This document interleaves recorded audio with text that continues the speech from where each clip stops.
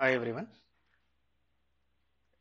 In this lecture we are going to see ohm meters, which is very important topic in electronic measurements and instrumentation. Till now we have seen the basic TR sound meter has been converted into either ammeter or voltmeter. The next important meter is ohm meter. Ohm meter name clearly tells that it is used to measure the unknown resistance value, ohms, unknown resistance value. Okay, there are two types of ohm meters depending upon the meter connected to the unknown resistor. One is series type, another one is shunt type.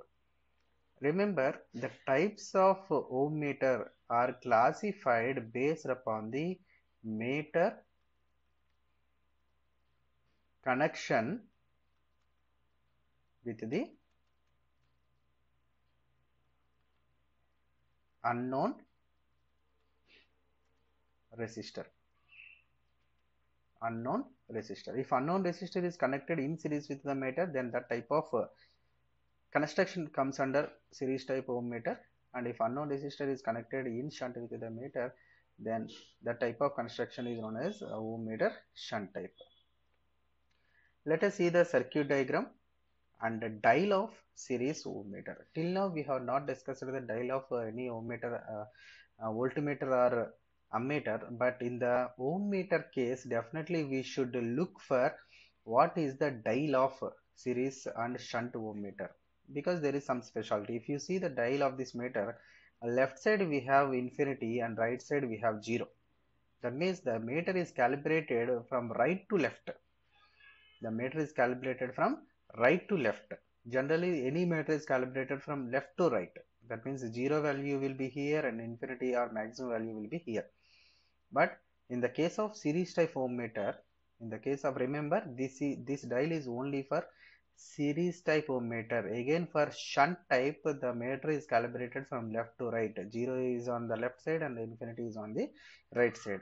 But in the series case, it is calibrated in special way, like 0 is on the right side and infinity is on the left side. I will tell why. Remember. Okay, coming to the construction of this series type ohm meter, this is the meter with a current IM or IFSD. Here the current is known as IFSD, full scale deflection current, or meter current IFSD, both are same. That meter is having a shunt resistor R2. That meter is having a resistor R2 in shunt. But R2 here we have not taken a fixed value, it is a variable resistor.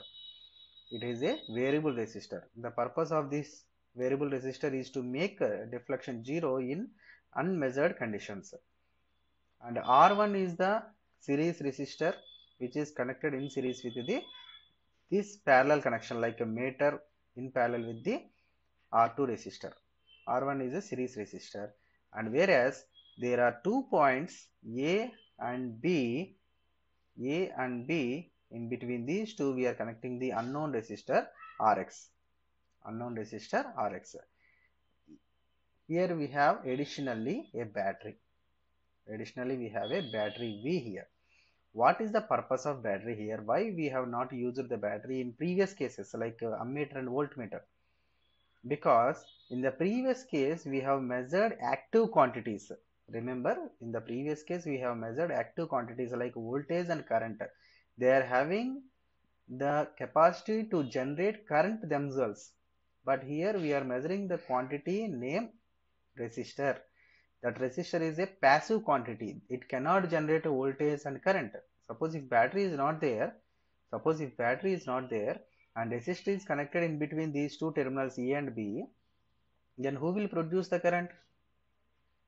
Okay, that is a problem. So R, as the unknown quantity is a passive quantity, definitely we should give some external DC supply, that is given by the battery voltage. It is the battery given voltage. Okay, hope you understand.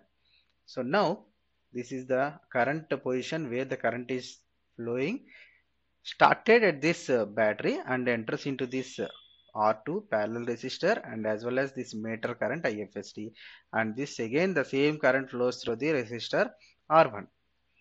Okay, Suppose, listen, now I am explaining about the dial of series ohmmeter. Assume that Rx is equal to 0. Assume Rx is equal to 0. That means 0 ohms. What do you mean by 0 ohms? Is it short circuited or open circuited? 0 ohms is nothing but short circuited. So that means the points A and B are short circuited. The points A and B are short circuited. In such case, what is the amount of current flowing through the entire circuit? Let the total current be IT. Let the total current originated from the battery will be IT. Then what is the total current flowing through the circuit when there is no resistor Rx? When Rx is equal to 0 means it is a short circuit. What is the total current? Nothing but IT is maximum. Maximum current flows. Maximum current flows. What is the reason for the needle to deflect? Here there is a needle. On this scale there is a needle. This needle initial position is here. Always the initial position is here. Remember, this meter responds for DC current. DC current. Current always is used to say current only, not voltage and not resistors. The needle deflects for DC current. This is the initial position. Initial position. That means when IT is maximum, what is the current flowing through the circuit is maximum, then where the needle has to indicate? This is the position. This is the position. That means the current is maximum, but what is the resistance value? 0. That's why it is 0 ohms. Current is maximum, but resistance is 0. Take another case where Rx is equal to infinity ohms, nothing but open circuited. Take Rx is equal to infinity, nothing but open circuited. So if you open circuit the terminals A and B, if you open circuit the terminals A and B, battery is opened. Battery positive terminal, of course, it is connected to meter, but what about the negative terminal? Negative terminal is open circuited. As the circuit is not closed, what is the amount of current flowing through the meter? 0. Then the indication is at the initial position. Then the indication is at the initial position. That means resistance is infinity. Hope you understand why the dial is designed like this. So when the needle indicating the maximum position, that means current is flowing maximum, but the resistance is 0. Current is flowing 0, current is 0, but resistance is infinity. So in this way the meter is calibrated. This is the calibration. This is what the calibration. Calibration of series ohmmeter is very, very important because it is completely opposite to the normal or conventional meters. Okay. Now let us calculate in the same, like in the ammeters and voltmeters, what we have done in the same case. Here also we will do the same. What is that? In the case of ammeters, we have calculated the resistance RSH. We have calculated the resistance RSH. In the case of voltmeter, we have calculated the multiplier resistor RS. Multiplier resistor RS. Now, in the case of ohmmeter, what we need to calculate? By seeing the circuit diagram, we can easily say what do we need to calculate? R1 and R2. We should calculate the values R1 and R2. Okay. Now let us see how to calculate the resistor R1 and R2.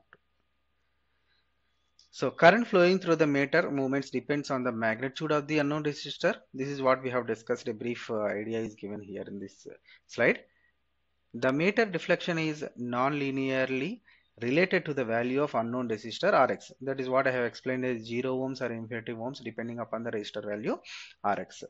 The major drawback is as the internal voltage decreases, reduces the current and the meter will not get 0 ohms.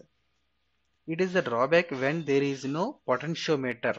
We have taken the R2 value as potentiometer. If it is a fixed value, this is the problem. Internal voltage decreases, reduces the current and meter will not go to 0 ohms. So for that what we need to do? We need to adjust the potentiometer. Battery voltage always reduces as days goes on. Okay, so always we need to adjust the potentiometer to get the initial value in a proper way. So that's why R2 counteracts the voltage drop to achieve the 0 ohms. Now R1 and R2 are determined by the value of Rx. See, what do you mean by RH? Here RH is the resistance we are introducing to calculate the values of R1 and R2. RH is nothing but half of full scale deflection resistance. Half of full scale deflection resistance. In the entire circuit, how many resistors are there? Three resistors. Listen carefully. In the entire circuit, how many resistors are there? Three resistors, R1, R2 and Rx. Okay. Now we have divided the circuit into two parts, until A and B points and after A and B points. So till A and B points, the circuit is having two resistors R1 and R2. That is taken as half of the full scale deflection resistance, and another half is depending upon the unknown resistance. So two resistors, one half is equal to unknown resistance, another half is circuit components on R1 and R2. Okay, so RH, how we can write RH formula? RH is equal to, I said what I told, I will write here. See, we have taken a meter here. Okay, and we have one resistor R2, which is nothing but a potentiometer that is connected like this. And what is another resistor? This is R1 and this is R2. Okay, between these 2 points, this is the point B and this is the point A. Externally we have one more resistor Rx. We have taken Rx as RH. Rx as RH. That means the circuit is divided into two portions. One portion is having a resistor RH and another portion is having a resistor, one more RH.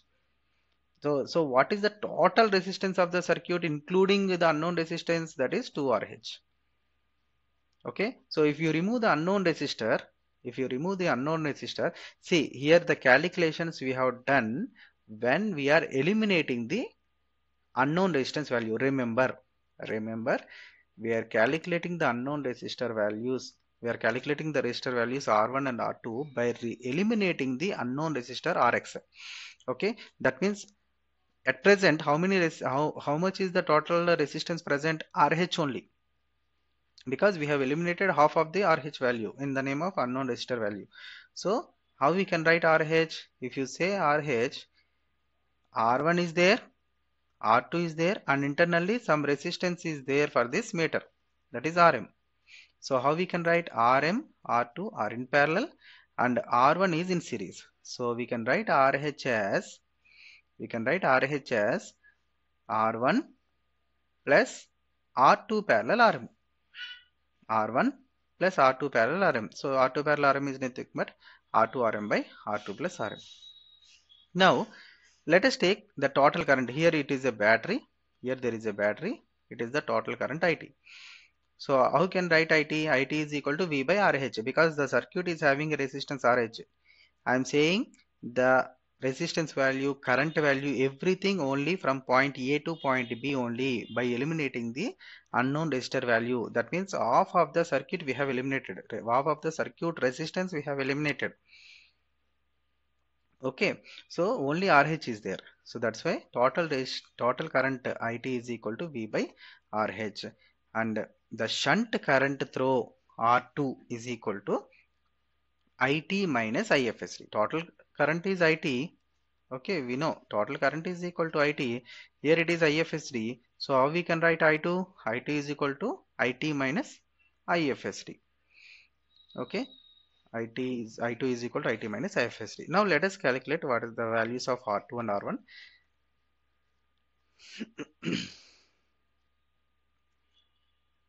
See, voltages are equal in parallel. We know this. So that's why VSH is equal to VM. VSH is nothing but voltage across that resistance R2, and VM is the voltage across that meter. So VSH, we can write I2 R2 is equal to IFSD, full scale deflection current, into Rm. meter resistance or internal resistance. What is I2? I2 is equal to, already we have taken, I2 is equal to IT total current minus IFSD. Okay, so how we can write R2 now? R2 is equal to IFSD into RM divided by IT minus IFSD. What is IT? What is IT from the previous slide? What is IT? V by RH. So IFSD into RM divided by V by RH minus IFSD. That is equal to IFSD into RM into RH divided by V minus IFSD into RH. This is the formula for R2. So R2 is equal to IFSD into RM into RH by V minus IFSD into RH. Okay. In the next lecture, we will calculate the R1 value, followed by we will also see the shunt type ohmmeter. Thank you.